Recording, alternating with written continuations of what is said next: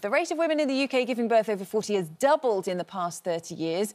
One journalist has now even called for women to stop having babies in their 40s because of the mental, physical and emotional toll. What do you think? Do you think it's time to encourage women to conceive at a younger age, when they're in their 20s or 30s? Well, joining us to discuss it now is blogger Lucy Baker, who was 43 when she had her third child, and she says that she's a better and more patient parent now, and influencer Esther Falana, who had her daughter at 21 and says she wouldn't dream of having children over the age of 35. Why not? What's wrong with having a baby at 38, 39, 40? I don't think there's anything wrong with it. It's subjective, but I just feel like having my daughter young has given me a lot of, experience in growing with her, and learning her as a person as well as learning myself.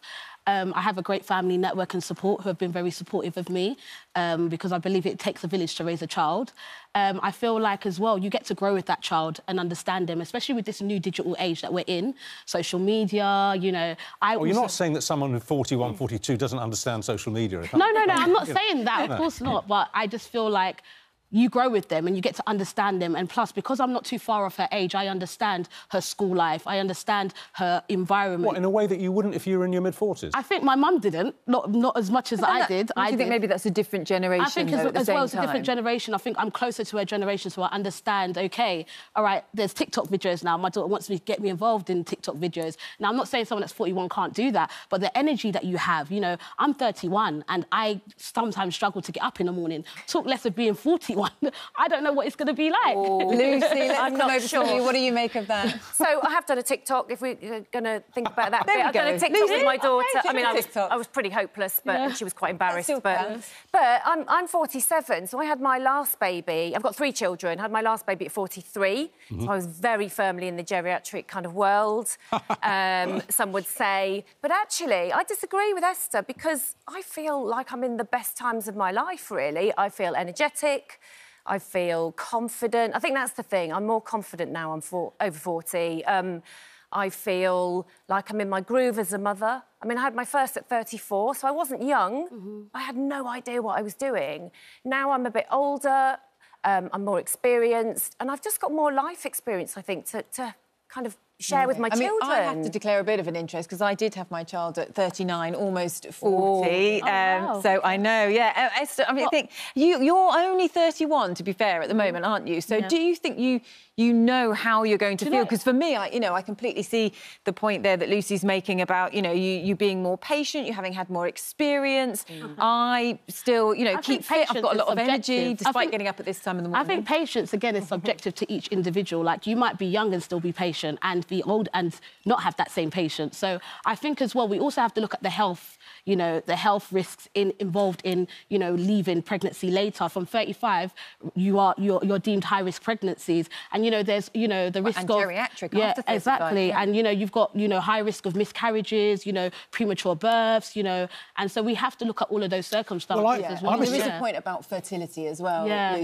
Lucy, if women choose to leave it and as well as that, in this current living crisis that we're living in, not everyone's going to have the financial support to be able to go and get IVF if, they're naturally not unable to conceive. I think those are fringe arguments, though. I just think fundamentally you're just completely wrong. I mean, I declare an interest as well. I do. I mean, we're here to debate it. I'm not being rude. I just think you're wrong. I mean, you've got a bit of work to convince Richard. I think it's fair to say. Because I can declare an interest as well, because my wife had our last child, Chloe, when she was 39. I was nursing her at 40, and that was in 1987. And the following year, Judy and I launched This Morning. Which was a big deal and took a lot of energy. She had plenty of energy to do a major network news show, getting up early every morning and then coming home and looking after. But again, that's why I did explain that it is subjective. Not everyone, is going to feel that. But I'm saying, for me at 31, with the way my life is, I'm a full-time mother. I work. I have my own business. I am very hands-on with my daughter. So now push it to 41 and be able to do those same things.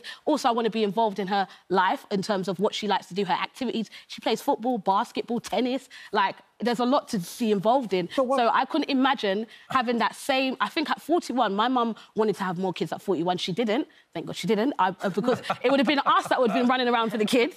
And I remember... Well, but then you make that point. But Linda's got in touch here to say, I find it bizarre people discuss it's too old to have children at 48 when a lot of younger parents pass their children on to grandparents to look after when you go to work. And you were talking about the fact it takes a village to bring them up. So you obviously rely on other members of the family to be able to do it. And this is why I was going to say as well, like, I'm grateful that I had my child young because as well, my mum has been heavily involved. My village has been heavily involved. If I'd waited later, I don't know if my mum would be able to be as involved as she is. She may not be able to run around across the park to go and grab her granddaughter. My parents are nearly 80. They're very much involved in my life and my children's life. They've just been travelling for 3 months, so they've got loads of energy. Maybe, you know, maybe it runs in my family that you know, we've got more energy later on in life. I don't know, but I do disagree with the fact that people are going to be more tired when they're older. I don't think so. No, I mean, I think you're tired anyway when you have kids. You are. I had my first baby at 34. I was tired. There are certain demands at whatever age. I think you're going to be tired whatever age, aren't you? Night feeds and, you know, getting up at 4 in the morning. I think motherhood is tiring, full stop. I think whether you're 21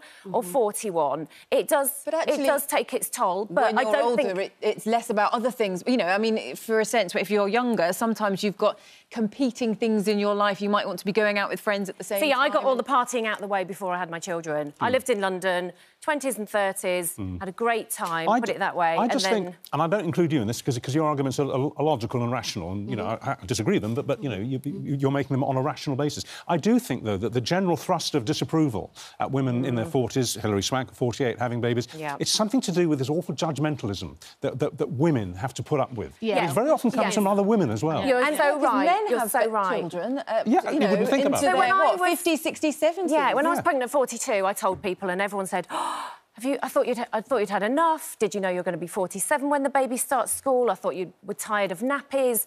And it all came from women. Yeah. And interestingly, the article in the paper yesterday or the day before saying that women should stop having babies over the age of 40... I don't think it helps because, again, it was written by a woman. Other women judge other women. And I started the blog, Geriatric Mum, because I wanted to help people understand that judgment is not helpful. Yeah. And just to add on to that as well, just to add on to that, I think it's, again... there isn't a timescale of when it's best to have a child. No. You know, I think you should have it when it's right for you. Financially, you know, circumstances, a lot of people wait to be in a financially better circumstance to have children. Some people have children early because they have no choice. You know, they're put into a situation where they're forced and they have to grow up. I just think sometimes you don't know... Last point. Sorry, you don't know what your life is going to be like. You don't know what your pregnancies are going to be like. I had problems with my 30s. I had a baby at 37. It was a problematic pregnancy. The one I had at 43 was beautiful, and I enjoyed every second of it. And I love being a mum now. I'm older as well. I'm 47. And I have to say, just coming back to the grandparent thing. I mean, obviously, I'm a grandfather now. Yeah. I love it, and one of the reasons I love it is that it reconnects me with what it was like to be a much younger man looking after little children. Yes, I love that. You revisit your youth, actually. But what I would say for people, and speaking for someone who had fertility difficulties, I didn't set out to have a baby at the age of 39. I would have much rather have had a baby sooner. But it is important, if it's, you know, something that's a big deal to you, please don't leave it too late, because you just don't know what your circumstances... You don't know what... You don't plan and think, oh, great, I can leave it until I'm 40. I don't think you can because ever you may plan. not be able to have a baby. You can never plan to have a baby. You know, you don't know what your situation is and your life circumstances are. No. Go for it if you want to. All right. There we go. Thank you for a civilised debate. Thank you both very much. Enjoyed that. Thank you very much indeed.